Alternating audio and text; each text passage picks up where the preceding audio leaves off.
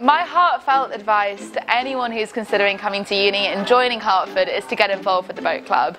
I rocked up at Freshers, had no idea what rowing was, and decided to get on an outing, not knowing what sort of the end of a blade was.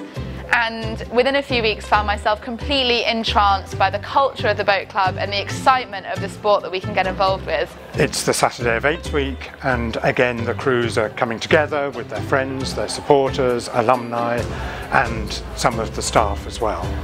And I think today is a real representation of what Hertford College means to many of the people who were fortunate enough to be here. It's been the most rewarding aspect of my time here so far, and being captain, women's captain of the boat club as well, has been utterly incredible. Being able to help women learn to row, being able to help us be competitive in races, watching us bump St Hugh's College just outside on the river has been utterly phenomenal.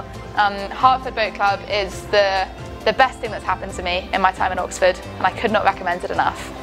And our Giving Day is a chance for you to recognise and celebrate that by contributing to the club, enabling us to continue to subsidise rowing for people who've perhaps never had the opportunity to try it before.